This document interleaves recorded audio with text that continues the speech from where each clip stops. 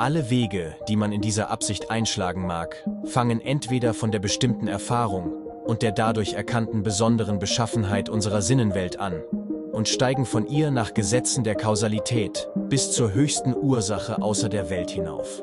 Oder sie legen nur unbestimmte Erfahrung, irgendein Dasein, empirisch zum Grunde.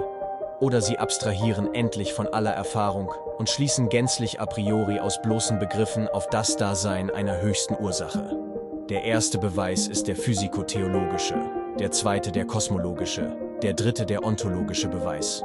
Mehr gibt es ihrer nicht und mehr kann es auch nicht geben. Das höchste Wesen bleibt also für den bloß spekulativen Gebrauch der Vernunft ein bloßes, aber doch fehlerfreies Ideal, ein Begriff, welcher die ganze menschliche Erkenntnis schließt und krönet, dessen objektive Realität auf diesem Wege zwar nicht bewiesen, aber auch nicht widerlegt werden kann.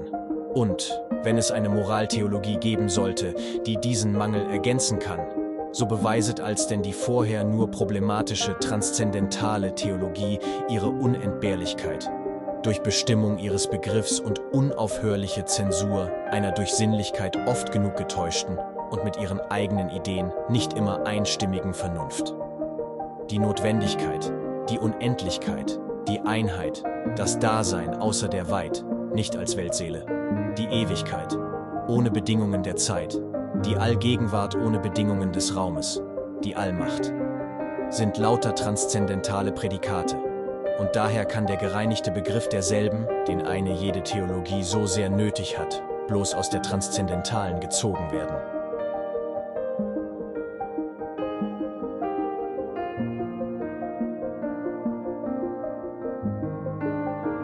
In the above quote, Kant criticizes three attempts by philosophical efforts to prove the existence of God in philosophy before his time. The first is a critique of physico-theological proofs. The second is a critique of cosmological proofs. And finally, the third is a critique of ontological proofs. Physical theological proof is inferring the existence of God from the complexity, order, and beauty of the natural world and the universe. This proof starts from the observation that the world is so well organized and appears to have been designed for a purpose.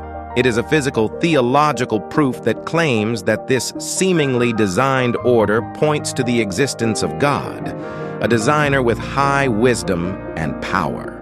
This proof is explained by the analogy that just as a complex clock points to the existence of a watchmaker, a complex and harmonious universe points to the existence of God.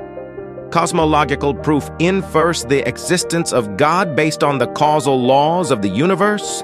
According to this, it begins with the premise that all existence must have a cause, and that this chain of causes and effects cannot be infinite.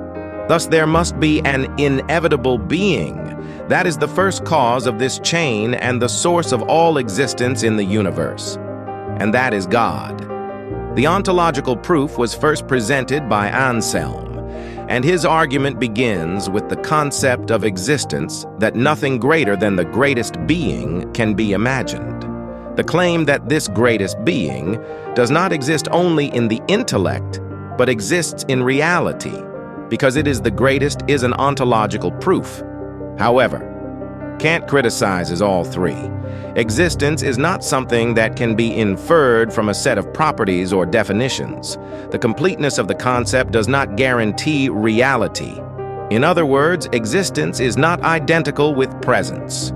He criticizes that since existence is practically no predicate, it does not logically follow from the essence definition that is said to be nature that existence exists.